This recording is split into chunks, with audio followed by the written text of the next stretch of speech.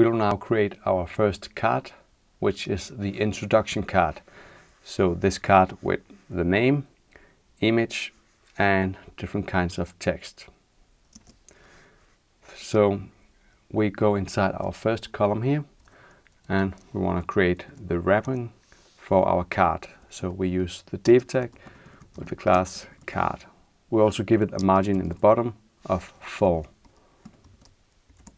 Inside this, we'll first create our card header using an h2 heading element and the class card header. We'll center this text, so we'll add the text center utility class. Now I'll add my name here and close the heading element again. Then we'll insert the image in an image tag with the source being img/profile.jpg as we see up here. We'll give it the alt attribute with the value portrait of first name, last name. And we'll give it the class w-100 to make it span the full width of 100%.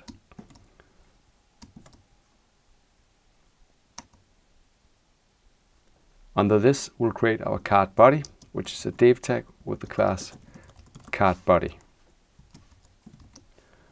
Inside this, we'll create different kinds of text. The first will be a lead paragraph.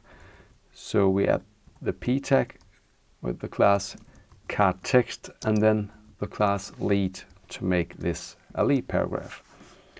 I'll just paste in some random text here. And under this, we'll create a regular paragraph. So we add another p tag with the class card text.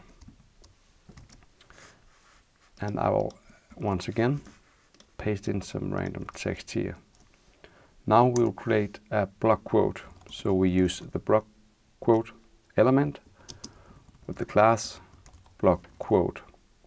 We'll also center this text, so we add the class text center. We'll make the width 75%, so we add the class w-75. And then we want to center it, so we'll make the horizontal margin have the auto value using the class mx auto.